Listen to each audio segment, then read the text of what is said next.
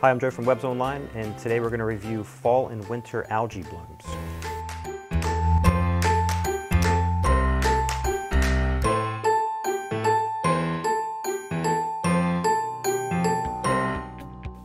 During the warmer months, established bacteria will typically break down the nutrients that feed algae.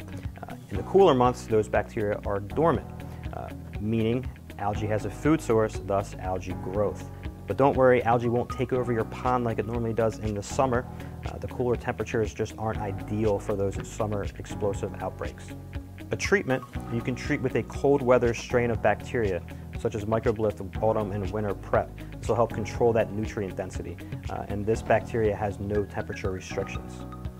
Keep in mind, algae does have benefits in those cooler temperatures as it is a growing plant.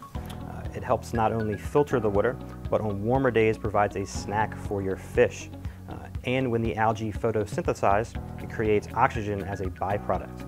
For additional information on seasonal algae blooms, feel free to give me a call. My name's Joe from webbsonline. Thanks for watching our video. Don't forget to leave your comments and questions below. We want to make sure we're making the right videos. So don't forget to follow us on our YouTube channel and all our social media platforms.